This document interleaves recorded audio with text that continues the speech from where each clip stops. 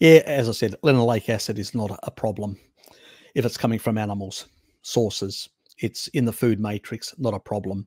And all it will do is basically get incorporated into your cell membranes, and a lot of it will be converted, because if you're getting less, if you're not eating plants, that means you're not trying to force ALA and LA into being converted, because one needs to be converted. The LA needs to be converted to basically arachidonic acid, because that's the animal form that is needed, and that basically gets incorporated in the cell membranes and is used for a lot of these, anti-inflammatory and things like that. Bodybuilders actually supplement arachidonic acid specifically to improve their post-exercise recovery.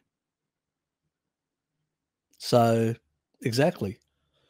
So if you leave the pathway open, so you're not taking in plants which are competing to convert ALA to DHA EPA, then you leave that pathway completely open to arachidonic acid. So this is why people, when they go on a low carb diet or a carnivore diet, their arachidonic acid levels go up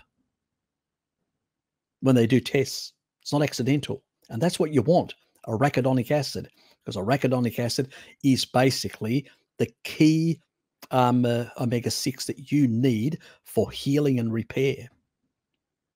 That's why it's the ancestral way.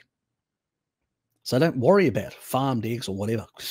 God, I mean, I say to people, if you can't afford, these other ones, buy caged eggs. That's fine by me.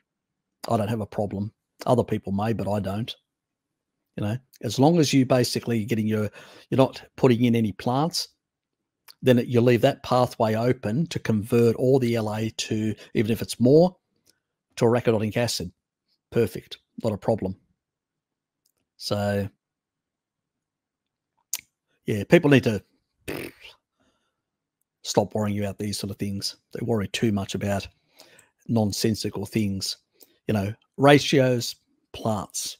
That's where this whole thing about ratios comes from, the plant world. People from the vegetarian, vegan world, where they have these issues, in the paleo world where they're eating too many plants.